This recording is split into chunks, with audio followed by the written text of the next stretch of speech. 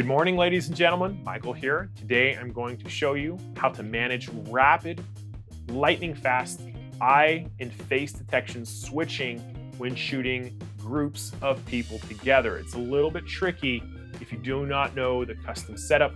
I have to give a huge shout out to Lucas Passmore, one of my longtime student and friends. These are his images. He's graciously let us use them. Lucas is amazing. If you shoot portrait and lifestyle, I would definitely recommend following him on his socials.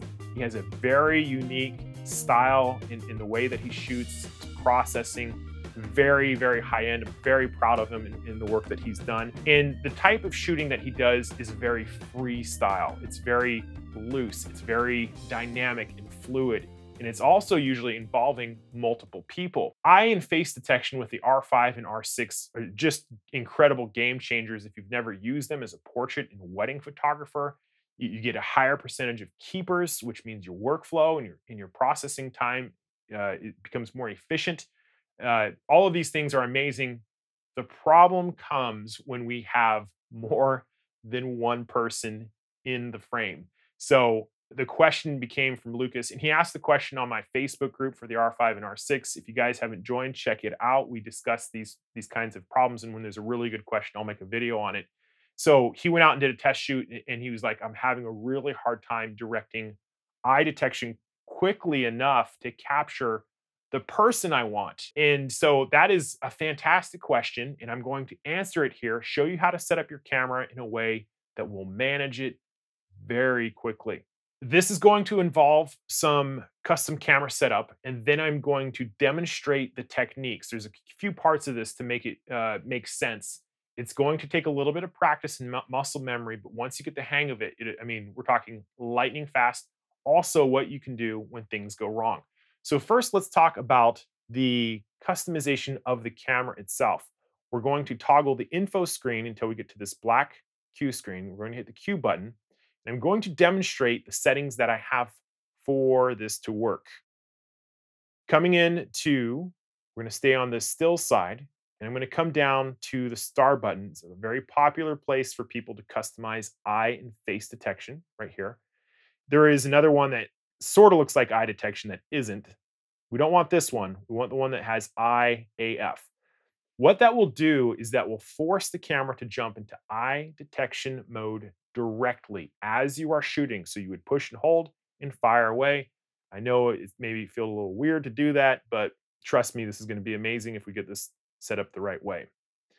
The next customization that I would highly, highly recommend is this guy right here, depth of field preview button, and we want it on direct autofocus method selection. This is a fancy way of saying changing the focusing clusters.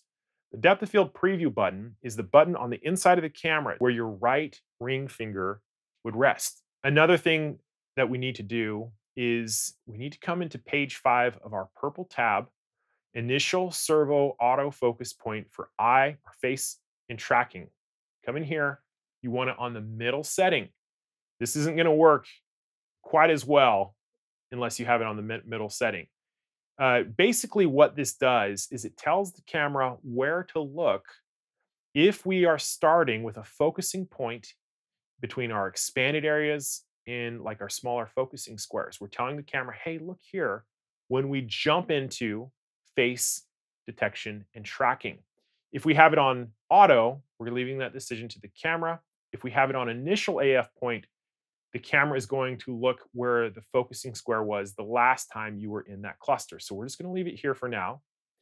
And another thing that I want you to do is to come into page 4, limit autofocus methods.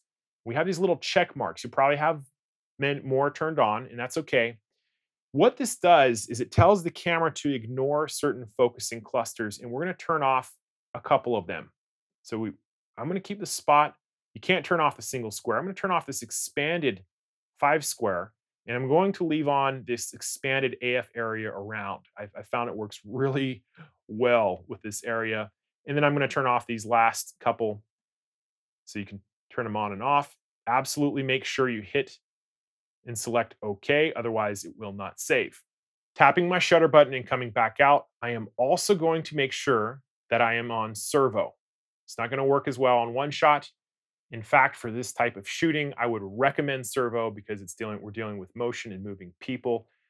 It's gonna be way better on servo. Now, once you get it set up the way you like, so you don't have to come in here and reset it up. If you do different style of shooting, I did one for bird photography.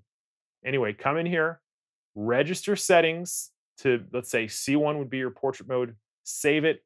That way, if you change some of these settings, if you need them for different styles, you could still always just come back in to your C1 and you know you're going to be good to go. And that'll remember the mode you're shooting in, pretty much everything. So now that we have it set up, I want to demonstrate a couple things real quick before we get into the method and the technique. So I'm going to cover the lens and I'm going to start pushing the depth of field preview button. And what this does is it allows us to cycle through the focusing clusters that we had check marked on that page 5 of our autofocus menu. And you can see how fast I can jump through each of those clusters. This is going to save us if we get into a problem. But for this demonstration, I'm going to start off with this expanded focus area cluster and basically show you how it works. It's pretty cool. I think it's pretty cool. Now, in the past, you would just hit eye detection, right? We're engaging our eye detection and the camera is making the decision. But what this does is it allows us to put a focusing cluster over our target. So let's say we wanted to focus on the girl on the right, we would come over, have that focusing square on her face, and now engage eye detection. And you can see how quickly I can jump from face to face using this technique. It's lightning quick. And Lucas, this is going to solve most of your problems. Even you got people with their face turned and maybe in the shadows, things of that nature. It's super quick and it works most of the time. The thing that's great about this particular method of doing it is that when you're using eye detection, I know it's kind of hard to see, but I can recompose my subject once I get that face lock. I can move the subject around anywhere, any way I want. So the question that's going to happen is that you're going to be shooting and your eye detection is not going to work right. You're going to want to focus on her and the eye detection is going to be jumping over here. I can't demonstrate it because it's working the way I want. So what do you do in those situations where eye detection is not engaging the way you want? I'm going to give you 3 different options right now. The first would just to be engage regular focus. So you can see the focus box on her face. Now, the problem with this is that if I try to recompose, servo updates. And so it's going to be recomposing on our chin. And so unless it's composed the way you want, you might have to manage your focusing square and re-engage.